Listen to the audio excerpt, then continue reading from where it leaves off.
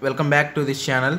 In this video I'm going to give you the solutions for week 4 assignment of air pollution and control course. Friends, I hope these solutions are 100% correct. If you have any doubts, please ask me in the comment section. Before that, please watch the video till the end without skipping, because if you skip the video you may miss the content or the solutions which I change in between the video. So please watch full video. Moving on to the first question. What is the standard unit of standard deviation of the vertical distribution of plume concentration?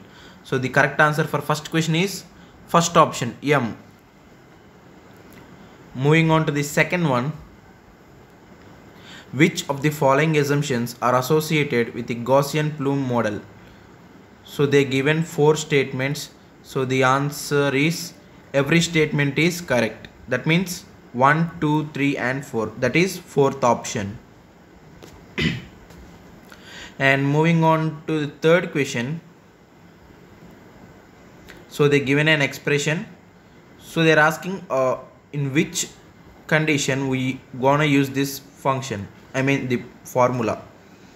So the condition when we use this formula is third condition. That means when phi greater than 20 degrees we use the above condition. That is third option. And moving on to the fourth question. What are the disadvantages of using the Gaussian plume model for area sources? The given first statement required large amount of input, and second one consume large amount of computer time, and third one involves complexity. So the answer is all the 3. That means fourth option, 1, 2 and 3. Fourth option is correct answer for fourth question. And for third question, third option.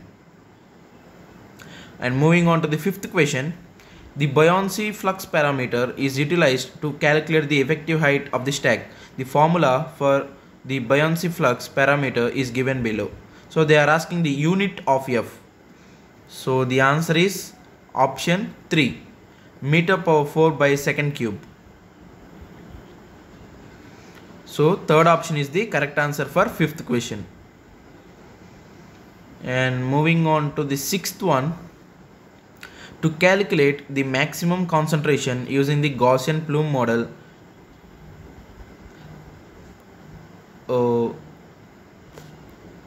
the phi z is given as. So the answer for sixth question is second option, h by root 2. So the answer is second option, h by root 2. And moving on to the seventh question. A part of atmosphere that behaves in a coherent way concerning the dispersion of air pollutants is known as.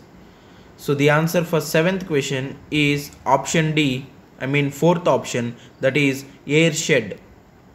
Air shed is the part of atmosphere that behaves in a coherent way. And moving on to the eighth question. The available assimilation capacity AAC is given as. So they are asking the formula. How do we formulate the AAC? So we calculate the AAC as shown in the first option. AAC equals permissible standard minus ambient pollution concentration. So mark first option as correct answer for 8th question. And moving on to the 9th question.